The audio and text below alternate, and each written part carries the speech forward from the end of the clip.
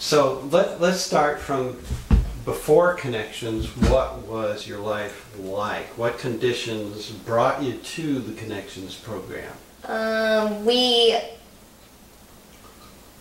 moved into a home in a really bad neighborhood in a trailer park right after we got married. Here in Eugene? In Roseburg. Oh. And there was a lot of drugs there, and old acquaintances that probably weren't very good to live around. And so we got really deep in our addiction. In November, I went to treatment, and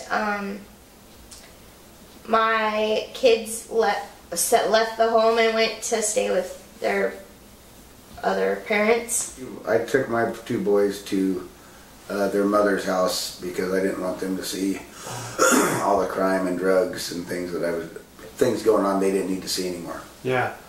A bunch of crimes were happening again. Yeah. While Krysta was in treatment, I got out of jail about 9 days before she got out of treatment. And I have some friends that lived here in Eugene that were clean and sober. And Krysta didn't want to come back to Roseburg, and I didn't want to be there either. So I got a hold of one of my friends here that's been clean for 3 or 4 years, and he suggested that we get Krysta started in one of the Fresh Start houses, the recovery house here in town. Uh-huh. So that's what we did. And I was living in an Oxford house in Roseburg at that time, which is clean and sober housing. Right. With my kids. We got our taxes back, and we moved into a motel on 6th Street for the week because we knew that we could apply for houses and get jobs and we'd be moved in somewhere. And that was our plan. And the moving in somewhere didn't work out. Yeah. The jobs did.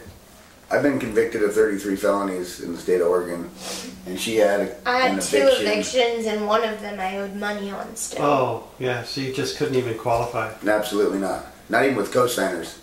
And we had been in connection with Family First, which is Saint Vincent de Paul's family shelter. Right. Which is an amazing group of people that totally empowered us to help us to see what needed to get done and give us the means to do that. And yeah, they showed us exactly what steps we needed to take to get anywhere. Yeah. This was the 3rd time I'd been homeless because of my addiction. So before I met Ryan, I was homeless twice and lived in a shelter with my 3 children. So my teenage girls pretty much grew up in homeless shelters. So Family First got us a parking permit. So we lived in an 18-foot travel trailer on 18th and Polk. 4 of us in a little teeny 18-foot travel trailer. With a porta potty. With no power and no water. I prayed all the time that none of us got the flu because I couldn't imagine having to throw up in a porta potty. Both of us with full-time jobs. Oh, you did get jobs? Yeah. Yes. We got jobs the first week we were in the motel. Absolutely. And I was a manager at Arby's because that's what I've done my whole life is restaurant and food, and I've always been a cook. Your job? At a plywood mill in Jasper. Stay there. That place was horrible. You didn't stay there. Anyway, it was just a job. So then after that, while I was working there, I went down to Forest Paint and applied Forest Technical Coatings. Yeah. And that's where I work now, still. Uh-huh. Uh-huh. And that's an amazing place. Casey finally called us with the Connections program and said... It took us like 3 more months to get actually accepted into the Connections program because you have to have... Any evictions have to be paid less than like $200. So... We had to complete renter's rehab. We had to do renter's rehab. So getting to go back to school has been an awesome experience. I'm going to school to be a CADC1, which is a drug and alcohol counselor. And I'm going to get that certificate in 2 years. And I'm halfway through it already. And then I'm going to continue going to school because I want to be a licensed social worker. Tell me about your boys. They were well on the way to prison, for sure. Yeah. In Roseburg, before we got them up here, the cops were called on them every other day, at least. Punching windows out of the house they were staying in, fighting, just running the neighborhoods, and nobody was there watching them. Or his oldest got expelled from school. It wasn't just a school expulsion. It was a statewide expulsion. No school in Oregon was supposed to take him again. And so they made an agreement with us that if he went to Willamette Leadership Academy, they would let him back in school. He has a 3.7 grade average instead of a 2 point whatever it was. He is active in our church. He does, he helps in kids' church with the smaller children and is super involved in that. And he goes to therapy every day, and he doesn't steal things from stores anymore. They mow lawns and stuff and make their own money on the side. Little jobs that they can do to help people. He volunteers at our thrift store at our church. They give back and they're like happy and healthy. And when issues arise where we don't know what's going on or they're acting out, like, we sit down and can communicate with the children instead of them breaking windows out. I didn't think that my son was ever going to come back to live with us. And a few months after we got our apartment, he came to live with us, and he's doing amazing. And his attitude is just changing every day. That little boy that was full of respect and love is back, and he has really good grades, and he's in football and basketball and track. And the youngest one, he played basketball this last season, and he just did amazing.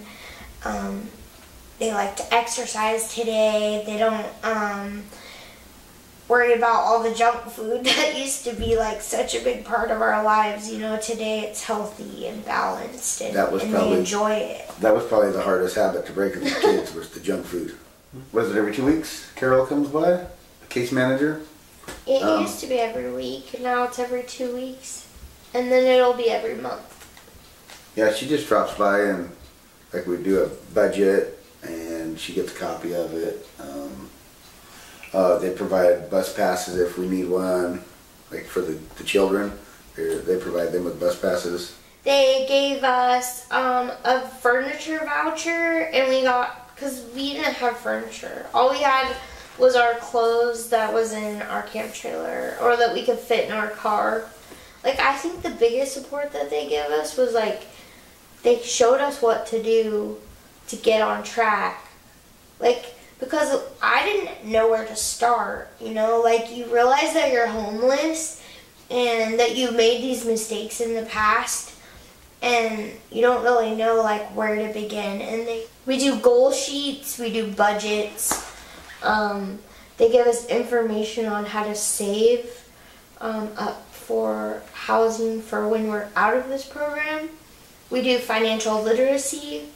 We spent all our time using drugs and being criminals, and we didn't learn how to survive as citizens, like, in a normal, like, community. I go to personal therapy and to help myself learn how to parent clean and sober. And then me and Carol talk a lot about, like, how the kids are doing and having a home to live in, and, like, just the normal necessities and stuff that you don't even think about, like the kids getting showered every day, or being able to come home and sit down at their own table and do homework. Stuff like that. Like, it helps them just to have some balance in life and routine. Hopefully in the 2 years we can be self-sufficient and pay the rent, whether it be here or having saved up enough deposit to move into a bigger home.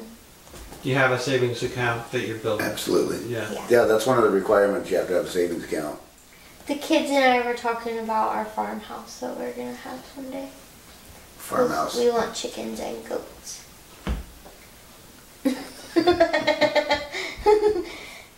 I'm super grateful for all the women at Family First,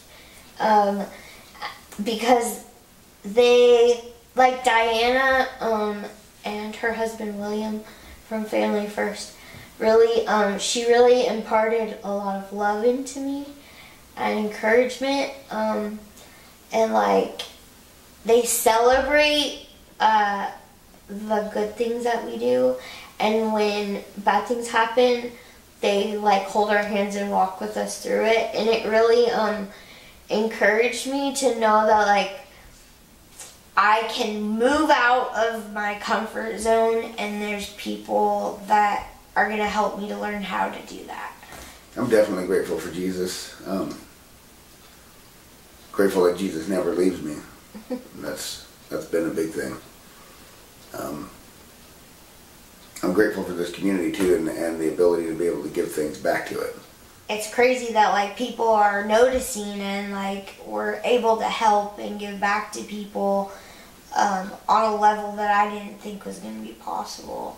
Well, we're leaders at Celebrate Recovery, and like my pastor's wife the other day gave my number to this lady that is like new out of her addiction, and was like, you know, you should really talk to Krysta, and you know, she's been through a lot and she can help you.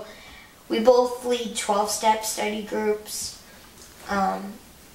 I do with women, and him with the men. And I never thought I'd have a reputation where I could just recommend somebody to come to work and the boss would hire them. I mean, I just thought I was staying busy. But apparently they see such a thing. So you've been able to get other people into your workplace? Yeah. One of the guys I sponsor from Celebrate Recovery, he just started today. And I got another guy a job a couple months ago. A couple months ago, yeah. I believe that I got to give back in order to keep what God gave me. I have to give that to somebody. Yeah. Absolutely.